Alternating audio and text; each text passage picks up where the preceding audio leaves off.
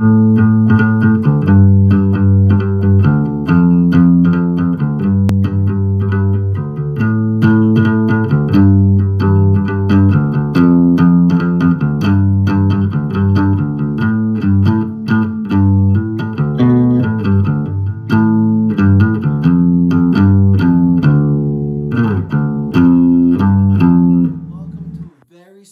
episode of Codename New 202.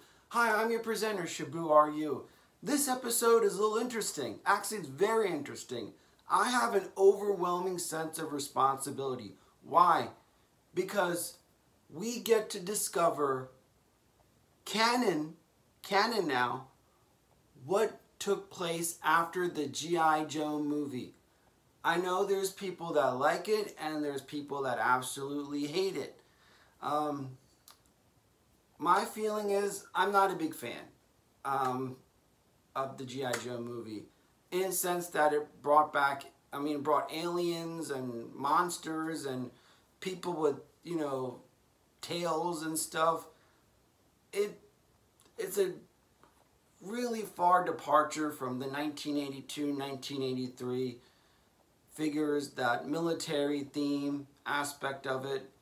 My personal opinion, again, this is just me, I think it was the beginning to the end until 1994.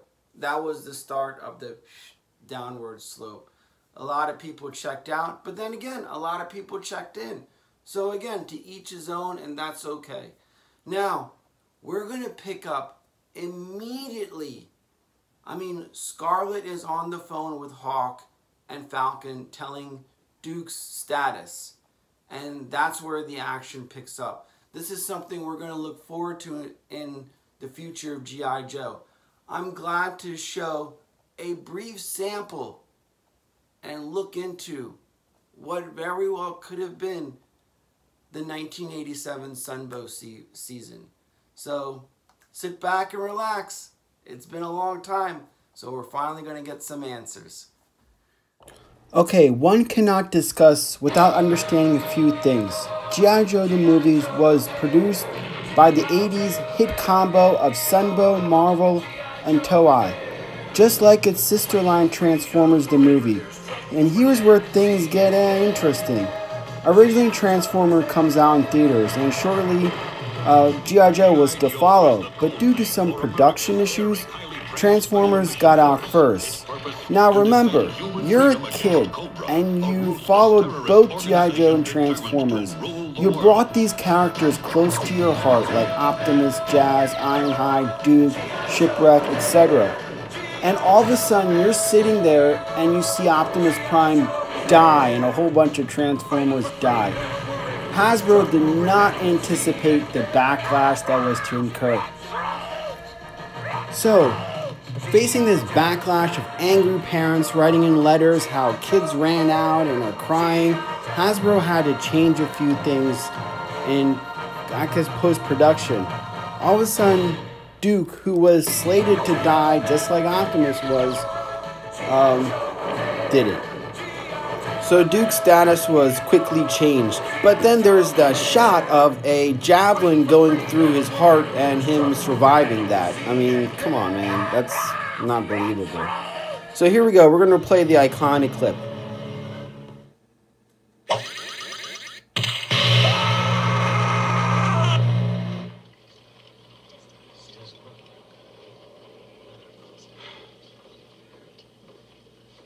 How is he, Scarlet? Not good.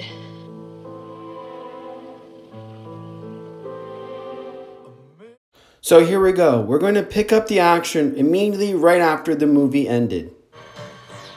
So you see images of Globulus and Cobra La, just visions of them. And you see Duke on his bed, still in his coma, and he's having these images in his coma. Serpentor appears. He's just having he's having a nightmare, essentially, while he's in his coma. And he keeps repeating the word Cobra, Cobra, and he keeps, intensifying and building up. And then he sees, the Cobra snake he wakes up from his coma screaming, "Cobra!" Like, you know, like this is what shoots him out of his coma. Immediately, Scarlet is there, Snake Eyes is there, and I think they're at either Snake Eyes' cabin or this is Duke's place. The one thing is we see Scarlet pleading with Falcon, "You need to come and see Duke. He needs his brother." But Falcon, with this renewed commitment, is on the pursuit of Cobra La. And this goes back and forth. He's like, you know, I have to complete this mission. I failed Duke earlier. I'm not going to fail him again. And he has this, you know, perception. Meanwhile, we look at, you know, where the battlefield took place. And this is, you know, at the final end when they're on the mountain of Cobra La and the snow and everything. You all remember that.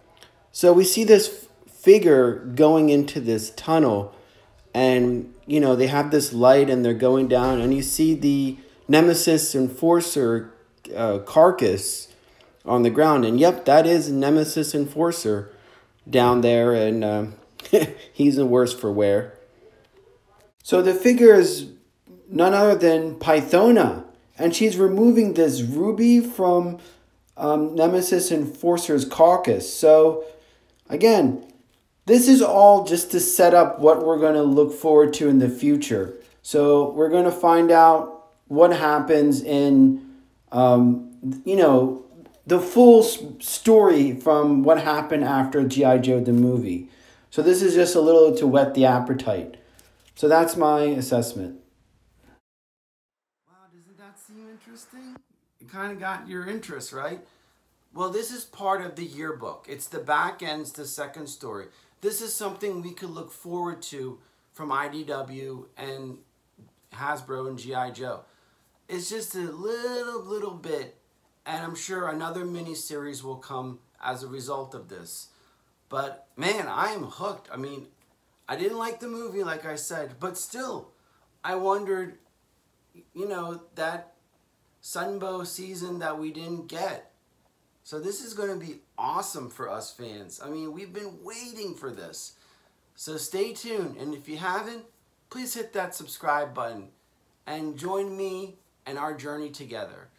This is Shabu RU for Codename New 2 signing off.